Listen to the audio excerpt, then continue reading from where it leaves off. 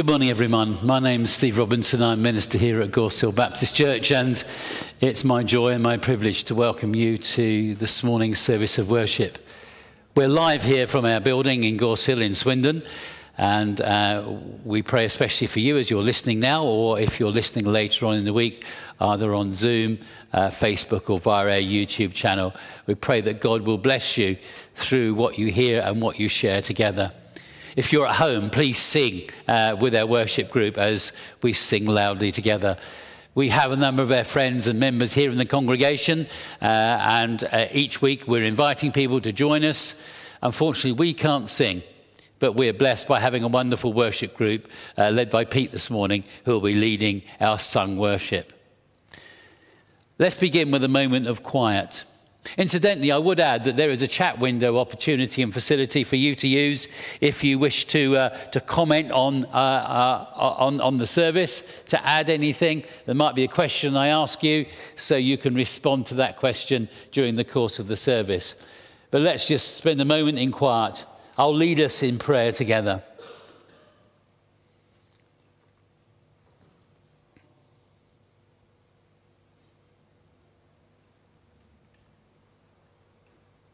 We thank you, O Lord God, for the many good things that you have given to us. We thank you for the joy of this day where we can meet, gather together. We thank you for the wonder of technology that enables us to be together even though we may be apart. We thank you for your word, the Bible, the scriptures that speak into our lives day by day, moment by moment. And pray, Lord, that as we open these words today, as we hear and listen, and as we consider how these words may impact our lives, so, Lord, we would be those who say, thank you, God, for all that you have given. Thank you, God, for today. Thank you, God, for one another. And thank you, God, for meeting me where I am at this moment in my life today. For that is where God wishes to meet you and I this morning. We ask this in God's name, that he may be blessed. Amen. We're going to pray together the prayer that Jesus taught his disciples to pray. They came to Jesus, and isn't it strange that people of faith who had been used to going to the synagogue did not know how to pray, and yet Jesus taught them a prayer and asked them to pray in this way. And so we follow in that call to pray, saying together in the version of the prayer that we know best, or in the language that we speak clearest and comes to us first of all, we speak and pray together, Our Father, who art in heaven, hallowed be thy name. Thy kingdom come, thy will be done on earth as it is in heaven. Give us this day our daily bread, and forgive us our trespasses, as we forgive those who trespass against us. And lead us not into temptation, but deliver us from evil. For thine is the kingdom, the power and the glory, forever and ever. Amen. Amen. We've been praying that most weeks through lockdown. It does unite us with one another, virtually and physically, but also with believers across the world. I'm going to ask Pete and the worship group to join me, and they're going to lead us in the first of two sets of songs. So feel free to praise God quietly in your heart if you're here in the building, or out loud if you're at home. It's hard not to sing along, I have to say, when we're in the building, but our hearts can be lifted up in praise. So thanks, Pete and the worship group. It's over to you. Thank you. Okay, right. Good morning, everyone, and welcome to the worship part of this morning's service. As Steve said, my name is Pete. But before I start, I just want to talk a little bit about, some thoughts I've been having recently. So recently, I've been reading through the book of Daniel, and it's reminded me of one of my stories, one of my favourite stories of, I can never pronounce their names right, but it's Meshach, how's it go, Steve? Shadrach, Meshach, and Abednego, and it's the story of them being thrown into the furnace. Now, I'm not sure if it reminds me of my favourite internet meme, which is a cartoon of words on, and there's, in this picture, people normally send it as a time when things are going bad and they're just dealing with it, which is basically this cartoon cat sat in the middle of flames, and he's just saying, this is okay. He's got a nice little cup of tea. And that just kind of reminds me of that story, because in the story, despite the fact that everything going on, despite the fact being thrown into this furnace, you know, this angel of the Lord has come and sat with them and everything is okay. And that's just kind of really struck with me about the last year, however long now, that the Lord has still been with us during this whole time. So just thought I'd share it with you. And as we come to worship, I'm just going to ask just to close your eyes and bow your heads as we pray. So Heavenly Father, we thank you that over the last year or so that you've been with us. You've never left us. Lord, you are always there, and we can always rely on you to come through for us. We thank you. Amen. So we'll start by singing 2 songs, and first one, we're going to need some instruments. Now, obviously, if you're at church, there are no instruments, but at home, I really hope that you're going to be playing along and singing along as loud as you can. So we'll start by singing, Lord, I Lift Your Name on High.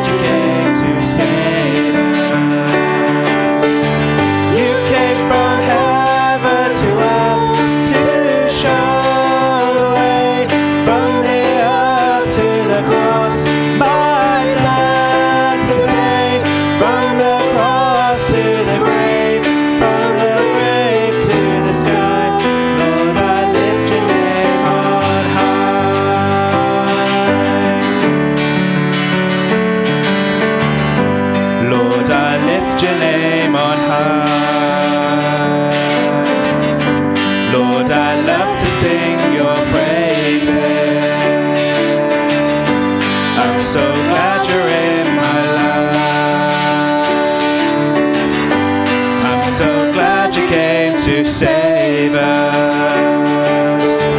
You came from heaven to earth to show the way, from the earth to the cross, my debt to pay, from the cross to the grave, from the grave to the sky. Lord, I lift your name on. You came from heaven to earth to show the way, from the earth to the cross, my debt to pay, from the cross to the grave, from the grave to the sky. Lord, I lift your name on high.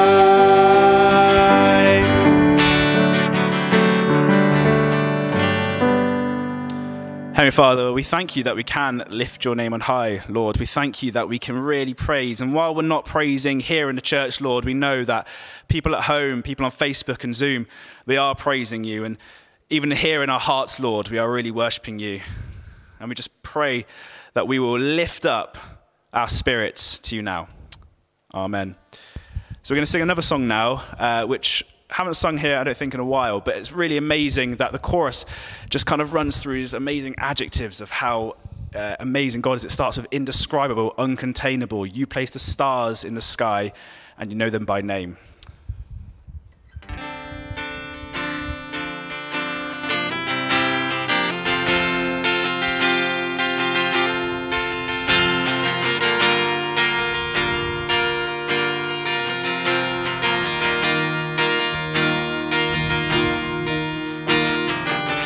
From the highest of heights to the depths of the sea,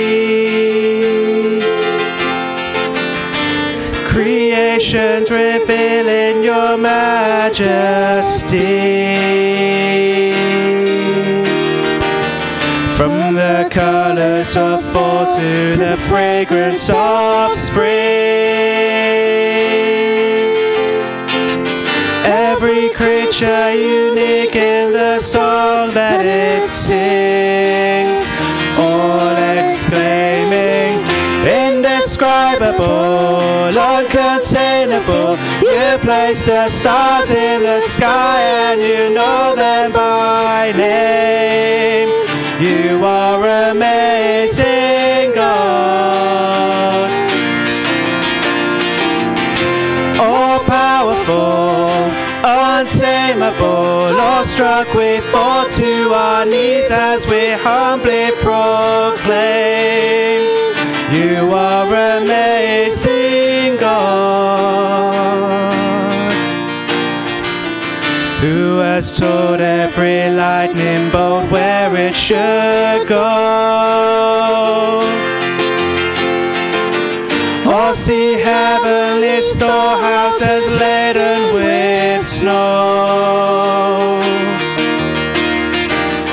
Who imagined the sun and gives source to its light, yet conceals it to bring us the coolness of night? None can fathom, indescribable, uncontainable. You place the stars in the sky and you know them by name. You are amazing, God.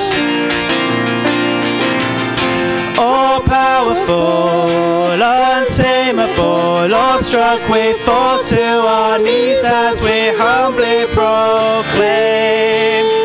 You are amazing, God. Indescribable, uncontainable, you place the stars in the sky and you know them by name. You are amazing, God.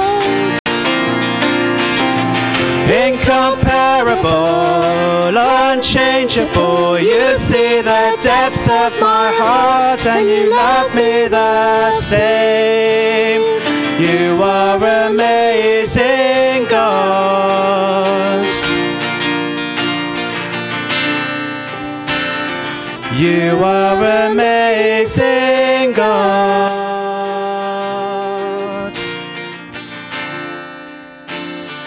You are amazing, God.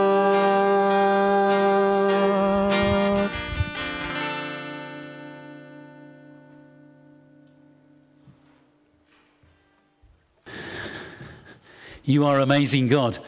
Isn't it wonderful to be able to speak to God and to know God? Of course, we cannot know God fully, but that we can know of God is incredible, amazing.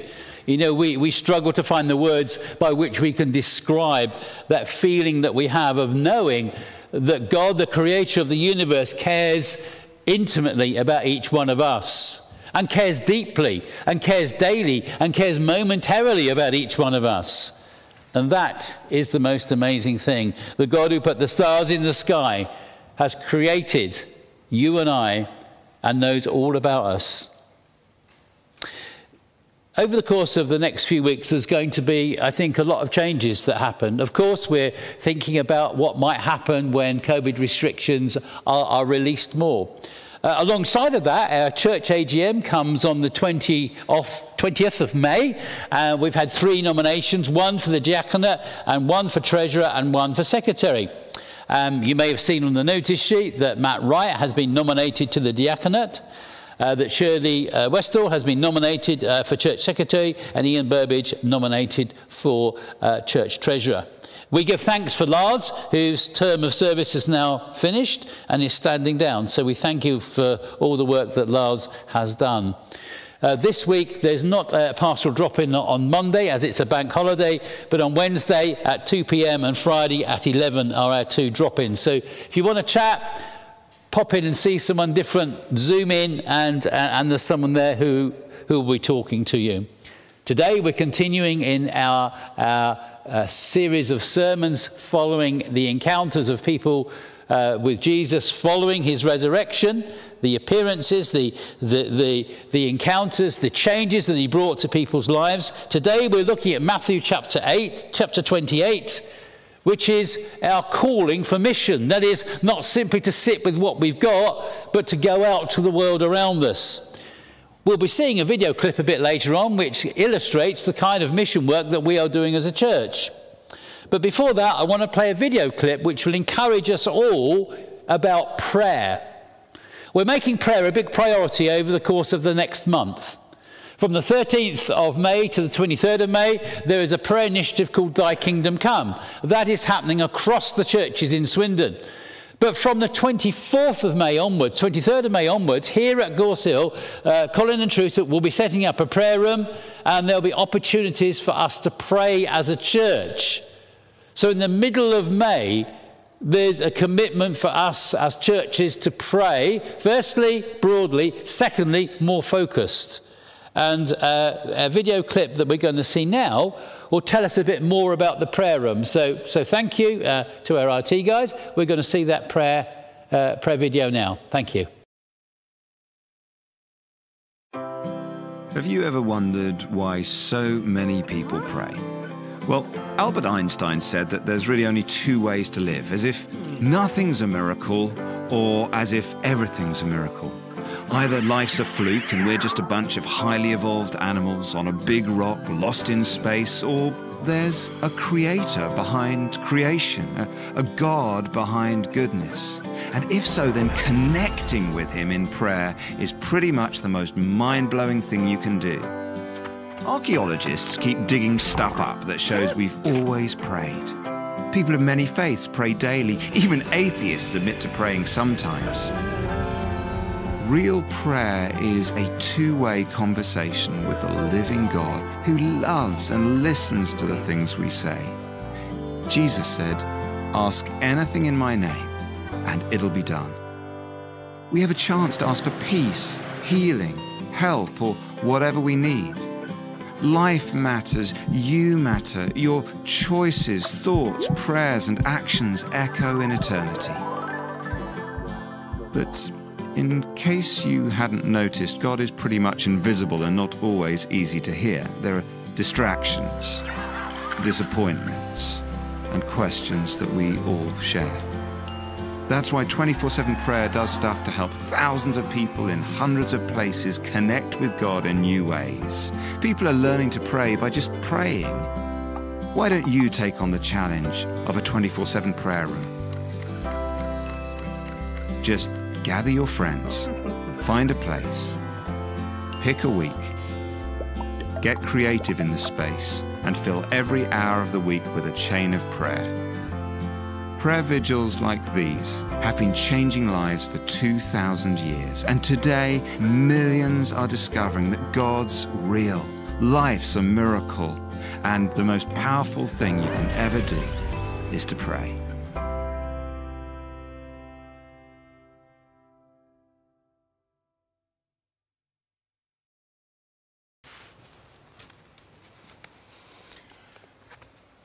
I wonder when and why you pray. I guess if you've got a problem that you don't know how to fix, it's beyond you, then of course you pray. But I wonder, do you ever pray just because you want to talk to God? I had an office when I was pastoring a church in the church building itself, and there was a church office. It was a time when there weren't many mobile phones around, and so most calls came via the landline. They would go to the church office, and then they would be passed on to me if necessary. But sometimes I'd be so busy, I would say to the people in the church office, please don't pass on any calls. Just tell the people that I will call them back. Having said that, they knew that if my daughter in university called, they'd put her through straight away, regardless of what I'd said. Because there was no voice sweeter to me to hear than that of my daughter.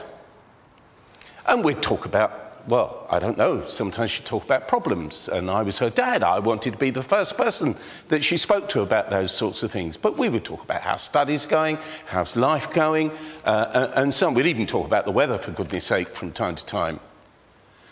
The point being that I just loved talking to my daughter.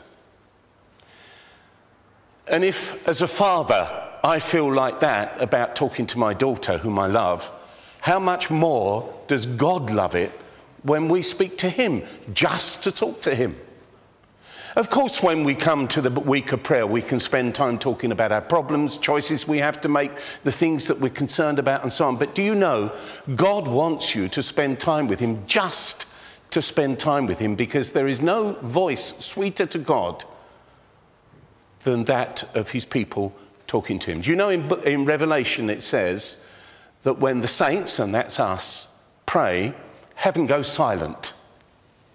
God loves it so much when we spend time talking to him, just to talk to him and to listen to him as well. That's the aim of our week of prayer, to spend time with God. In whatever way, as it said in the video, you can talk about all sorts of things to God, but please talk to God, because he loves it. We'll be sending out some more instructions during this week via email about the week of prayer. If you're not sure about anything, please contact me. Thank you, Steve. Thanks, Colin.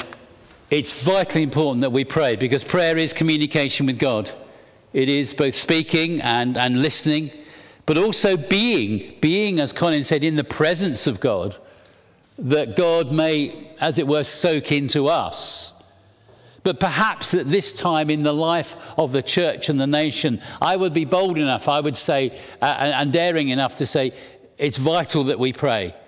We simply cannot see very far into the future, and we need to keep in step with God's Holy Spirit and with what God is doing. And doing that means to pray, because otherwise we will miss God's understanding. So yes, prayer as prayer, but prayer with purpose as well. So I encourage you to join with me in prayer together. I'm going to give you an illustration of prayer by reading something from Acts chapter 4. I'm going to read a few verses, and that gives us an illustration of what prayer is all about. It's how the early church begin to respond to the circumstances where they find themselves. Our theme for this morning is about mission. Peter and John have gone out and have spoken boldly about what is going on, about Jesus Christ. Let me just read for you Acts chapter 4, verses 23 to 25, in fact, through to verse 31. On their release from prison, Peter and John went back to their own people and reported all that the chief priests and elders had said to them. When they heard this, they raised their voices in prayer together. Sovereign Lord, they said, you made the heaven and the earth and the sea and everything in it. You spoke by the Holy Spirit through the mouth of your servant, our father David. Why? Why do the nations rage and the peoples plot in vain? The kings of the earth take their stand and the rulers gather together against the Lord and against his anointed one. Indeed, Herod and Pontius Pilate met together with the Gentiles and the holy people of Israel in this city to conspire against your holy servant Jesus, whom you anointed. They did what your power and will had decided beforehand should happen. Now, Lord, consider their threats and enable your servants to speak your word with great boldness. Stretch out your hand to heal and perform miraculous signs and wonders through the name of your holy servant Jesus. After they had prayed, the place where they were meeting was shaken. They were all filled with the Holy Spirit and spoke the word of God boldly. Wouldn't it be wonderful if in prayer this building, this town were shaken, and that we would be given the words to speak boldly to our community, to our friends, to our neighbours, beyond the environs of this church. But it began when they prayed. The first thing they did was to pray. Did you notice that? They came away from the court, away from being held up and criticised for what they said. The first thing they did was to pray, and to pray together. And they prayed clearly, putting it before God what had gone on. So there's a challenge for you and I. We're going to pray for a few moments now. After which, we've got another video clip, which gives an idea of something of the outreach, of the mission activity that's going on through the church, even though we may not be meeting together. But let us now pray. I'm not going to fill this prayer time with lots of words. I would like to leave space where we can pray in the quiet of our heart and pray quietly at home. But think on that story that I've just read. In the encounters that you face day by day, what's your first reaction? Will you pray? Will you join me now in praying for the church and for the world?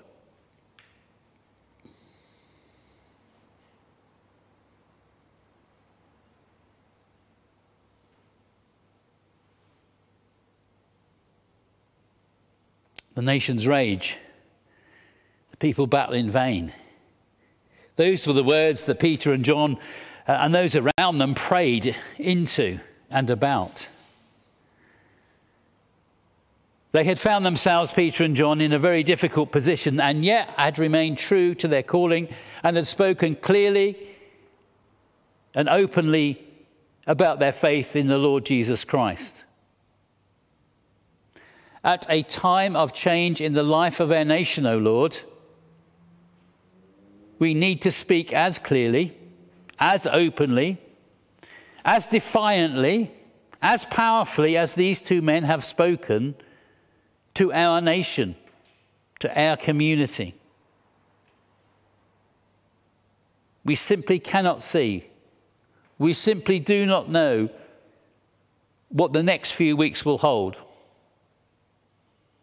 And yet we know that we are called to stand in and amongst the people who will be facing change, seeking to understand what's going on. So, Lord, give us boldness, we pray. Give us openness, we pray. And, Lord, give us power, we pray. That it would be both us and it would be both the church, your church in this nation, that is shaken and which will be that which will shake others. Now is our time to stand and to make clear what it means to be a believer. We have followed, O Lord, over these past weeks how different people have encountered Jesus, how they found him, how they've seen him, how they've reacted to him, and how they've been changed as a result. I pray, Lord, that as we have moved through this Easter season, that we have not remained unchanged, but that we are now different. That having heard the stories that we've perhaps heard time and time again, that now we're different. Now we see that Jesus makes such a difference. Now we see what power is. Now we see what openness is. Now we see what true life is. But now we see what our responsibility must be. We pray, O Lord, in your mercy, hear our prayer for ourselves and for our church, for our nation, for our community, for our government, for our royal family, for all those in authority. Lord, you have no voice but ours. Let us be bold in speaking out. Let us be resolute in prayer. And Lord, let us be ready to respond in all circumstances, just as Peter and John were. We pray this in Jesus' name and for his glory. Amen. Amen. We've now a short video clip which emphasises something of the mission giving that we undertake as a church. But of course, we appreciate that you and many others listening give to other mission agencies, give in other ways. So this is but a small illustration of how what we can give can make a big difference. So thank you to Brian and for Dave for putting this together. We're just going to have a look at this. Then we'll have a Bible reading that Mari is going to bring to us. And we will think about what it means to be missionary disciples. So thank you. Let's see the video.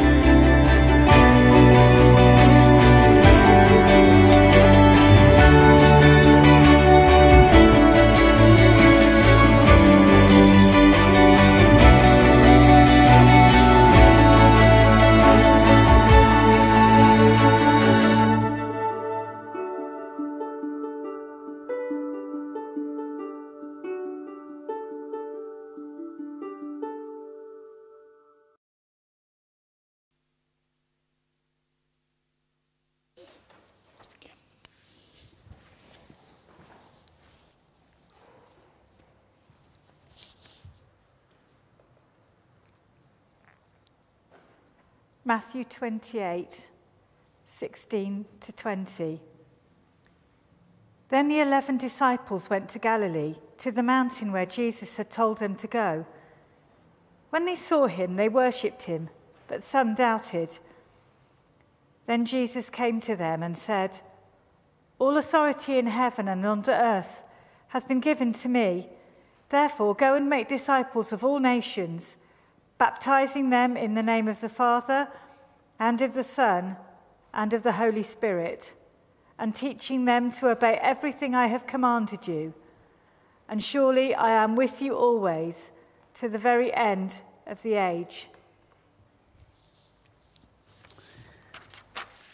Thanks be to God. As you saw from that video clip, mission is very much something that you don't do in isolation, but which you do together. Just for a little test for the moment, before we get into the passage, I'm going to put up some famous mission statements on the wall, on the board there, and I wonder if you can guess what they are. So if we can have the first one, please, Lars. A computer on every desk and in every home. Now, I know you can't shout out from here in the fellowship, but does anybody know at home? Yeah, I see Brian. Brian has put his hand up. Have we got an answer on the chat function yet, Lars? The clue is in the word computer, desk and home. The answer is Microsoft. That is Microsoft's mission statement. The second one, to create a better everyday for the life of many people. Well, to create a better everyday life for the many people. I wonder who that could be. I've not actually shopped at this emporium, although I have obviously engaged with Microsoft. I wonder who it is. I'll give you a clue. It's something to do with furniture. It's something very well known that involves meatballs and long queues. So you can probably guess that, having given you the clues, it's IKEA. The third mission statement is slightly longer. To be Earth's most customer-centric company, where customers can find and discover anything they might want to buy online, and endeavours to offer its customers the lowest possible prices. Well, it doesn't exactly run off the tongue, does it, as a mission statement? I wonder who that could be. It involves delivery and brown parcels and white vans that clog up the roads. I think you'll find it's the name of one of the two longest rivers in the world, otherwise known as Amazon. It doesn't exactly trip off the tongue, does it? A computer on every desk and in every home, yeah, that's okay. To create a better everyday life for many people, yeah. I wonder, Amazon, perhaps you need to shorten your mission statement. I wonder what our mission statement would be as Christian believers. Well, I think the clue is in the passage that we've just read. And I think actually, and I'm going to talk about this a bit later on, I'll give you the answer now. The word is go. The word is go. The rest follows. The word is go. Okay, but whether we are a part of a church or involved in running a business, mission statements are all the rage. They often involve a few well-chosen words, perhaps with a snappy catchphrase, hoping to articulate the values and goals of the organisation or the church. A lot of time can be spent getting the statement just right. The real problem is can you actually go beyond the words?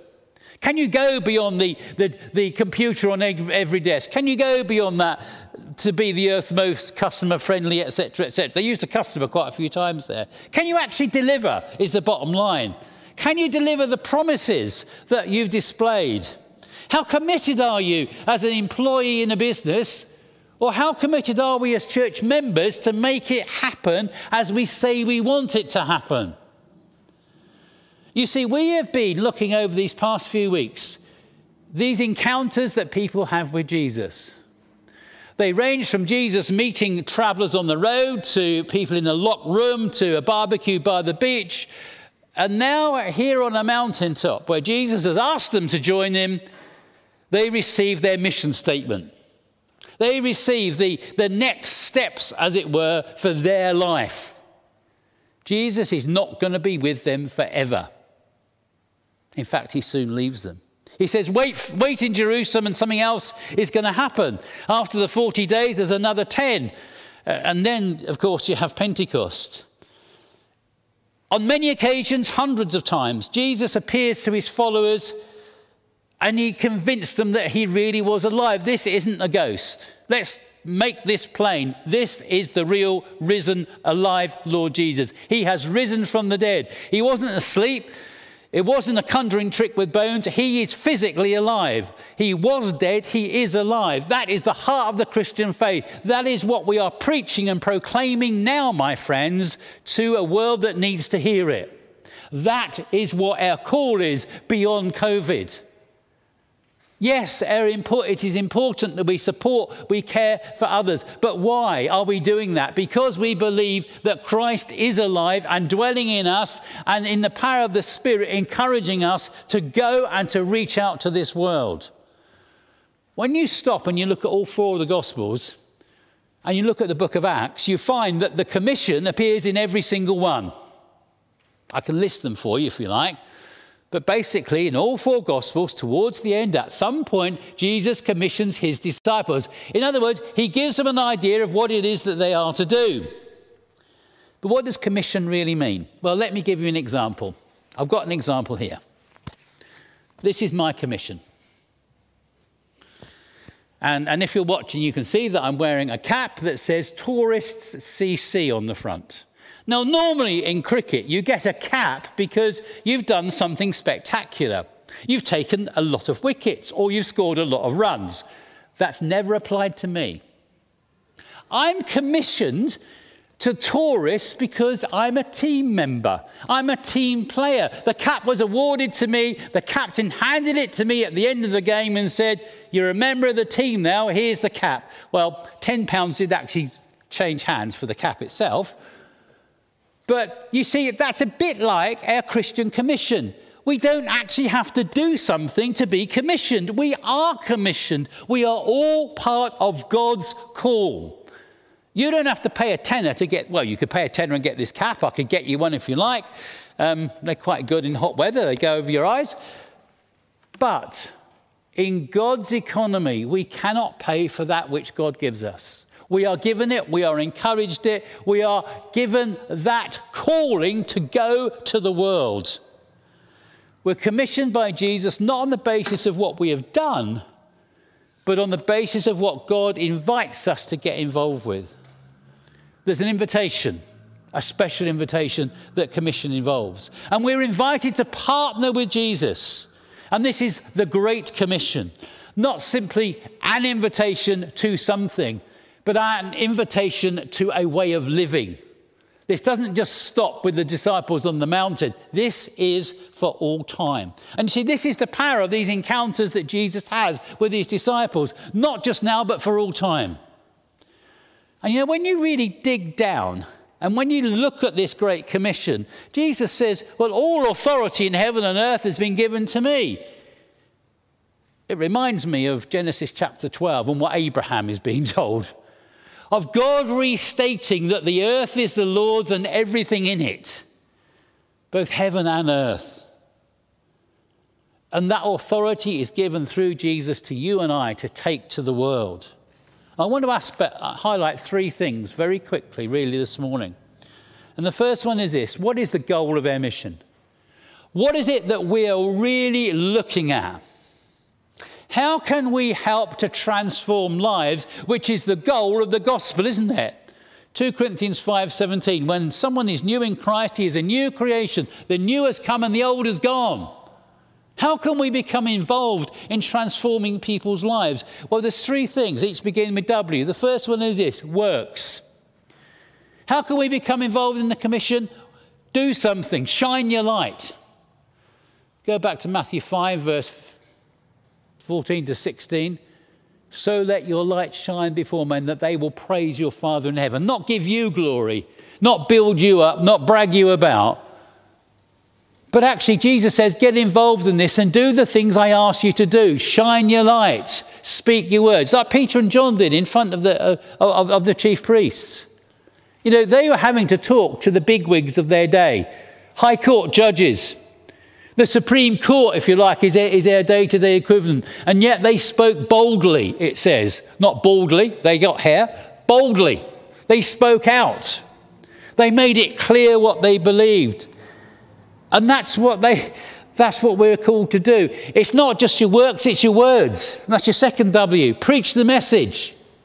And if you look at the parallel picture of the Great Commission in Mark's Gospel, in Mark chapter 16, it says this, Mark 16 verse 15, go into the world and preach the good news. Preach, proclaim, speak out, make it plain to all creation.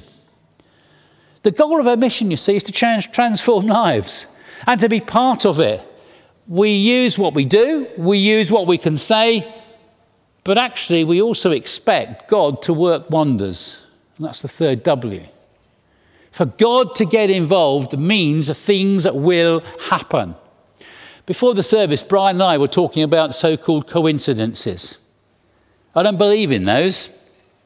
God makes things happen. We do not know how. We cannot see sometimes why, but we know that it happens. Of all weeks, we chose to have that mission video when I'm preaching on Matthew 20, on this particular passage. Okay, is that a move of God? Yes, I believe it is. Wonders will follow, but they will be wonders that God brings, not ones that we can create. And be careful about trying to create wonders and signs following. God will bring them, providing we are faithful and we are using the works and the words that are part of our commission. And you know, I mentioned earlier about our mission statement. Well, it's very simple. When you look at Matthew 28:16, there is one imperative. And that imperative, in other words, a statement, is to go. Get on with it. Get out there. Get going. And okay, it qualifies it because it says these three things, doesn't it? It says about what we are to do. It says to us, and I need to just find the passage in Matthew as I've gone back to Mark. It says to us, go and make disciples, baptizing them in the name of the Son and teaching them. So going means that we disciple, means that we baptize, means that we teach. In other words, we help people grow up as believers. We help them be baptized, that is, immersed in God, recognizing they make a public statement about faith. And the third aspect of it is teaching, growing in the knowledge of God. And yes, God can be known. There are those who say God can't be known, but he can be known because he has revealed us to us himself. Romans 1:21 speaks about God being revealed in creation. The scriptures also talk about God being revealed in Christ, in the cross and in the work that he has done. So that's the imperative. That is our mission, go. Go and do these things. Go and get involved in people's lives. That's effectively, I guess, that's what that's saying to us. Because to get involved in someone's life is to want to help them grow up to be something different and better. It's to want to help them grow up in God, to help them grow up and be the people that God wants them to be. The second point I want to raise is this. What is the power behind our mission? We are not on our own here. And this is something I think that week by week has been demonstrated to me as I've looked at these passages and day by day as I've read the devotionals. We are not on our own. There is power behind our mission, and it is the presence of Jesus. He says, I will be with you even until the very end of the age. Can you imagine anything beyond the end of the age? There isn't anything. This is infinity. He's always there. He's always with us. But of course we have the helper, God's Holy Spirit. You go back to John's Gospel, Jesus breathes on his disciples and says, receive the Holy Spirit. John 14, 15, 16, Jesus talks about what the Holy Spirit does, who he is, and the impact that he has through them. And he says, you will be filled. You will have the Spirit of God, the Comforter. Another of the same kind is what the Greek says. Just like me, he says, you're not going to be on your own. So there's the call of the mission. There's the power behind the mission. And finally, there's the plan for the mission. And here is where I want to challenge you as I challenge myself. First of all, are we prepared to be sent? Are we ready to go? If you go back to John's Gospel, John chapter 20, we'll go forward to John's Gospel. John 20, verse 21, it's a verse that we've read before. Peace be with you. As the Father has sent me, I am sending you. You.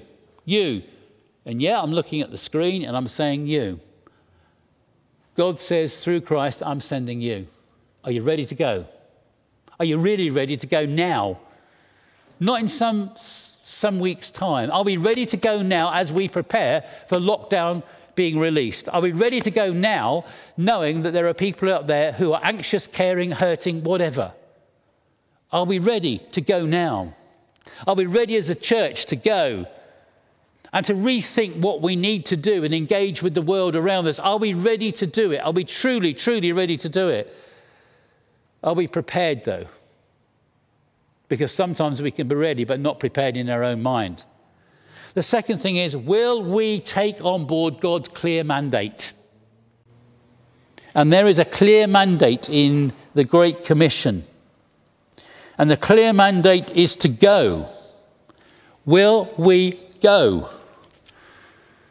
Are we prepared to be sent? Perhaps. Will we go? That's another question. Will we go? My question is more like, what's holding me back? I say that of myself as I say it of anyone else. And the final thing I want to say to you is, are we ready to take on board the power that God gives?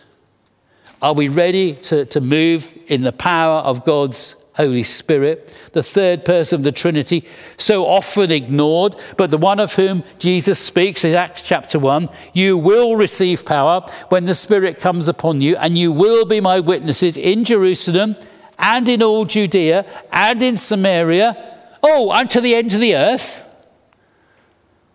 That's the plan. We've got to be prepared. We've got to get on and do it. But we ain't going to get anywhere unless we depend upon the power and the infilling and the direction of God's Holy Spirit. And that means listening. And that means praying. And that links in so well with what we're looking to do now. If we are to be a mission-minded church, and there are no other churches that are not mission-minded, because that's our calling, to go and make disciples, to go and meet people where they are, to go and to bless people, there is no choice. But will we take on all that authority and power that God has for us? We will not be able to do it in our own strength. But will we take it? Will our radical faith mean that we take that message of the cross to a needy and hurting world? And please, put my last slide up. That's our message. A broken person, but a risen Saviour and a church on fire. You might be like Peter was, by the fire. We might be going through it, but I want you and I want this church to be on fire. And that's what mission is. Set fire to go, set fire to be. In Christ's name, amen. We've got one more song, but before we do that, I want to show a brief video clip just to kind of inspire us, and then their final song. And then we'll meet together again with our children and young people. So thank you, Lars, for our video. And then I'll ask Pete to close with a wonderful song.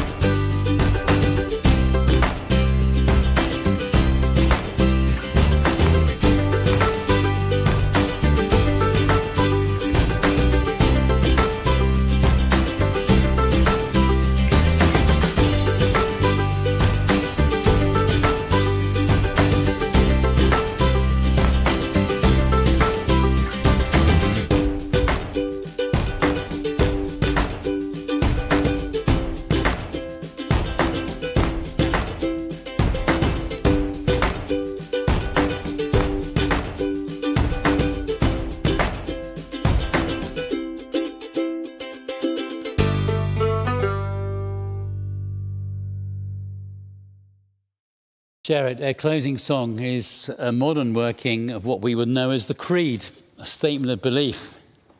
It's the Hillsong version of it. Please, as you read the words, consider what that invites you to believe in and to commit to. Consider the Christ who this talks about. Thanks, Pete.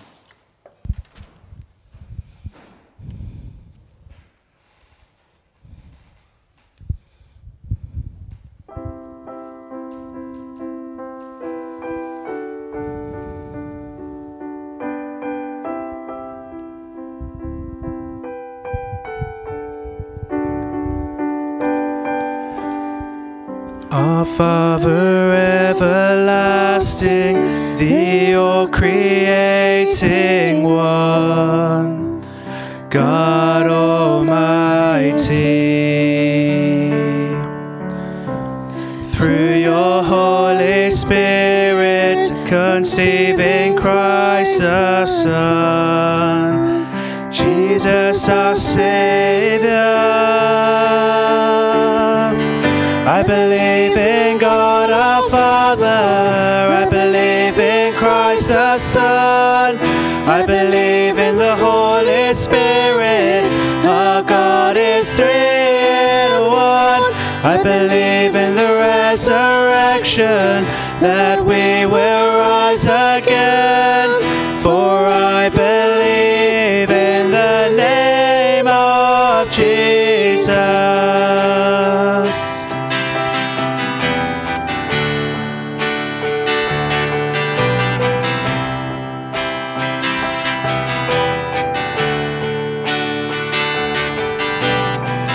Our judge and our defender, suffered and crucified. Forgiveness is in you. Descended into darkness, you rose in glorious life, forever seated high. I believe in God our Father, I believe in Christ the Son, I believe in the Holy Spirit, our God is three in one. I believe in the resurrection, that we will rise again, for I believe in the name of Jesus. I believe in you. I believe you rose again. I believe that Jesus Christ is Lord. Sing, I believe. I believe.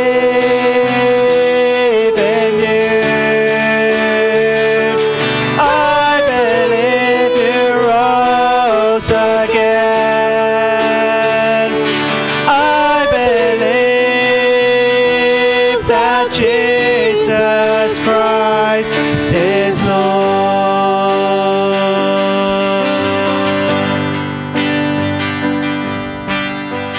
I believe in God our Father, I believe in Christ the Son, I believe in the Holy Spirit, our God is three in one.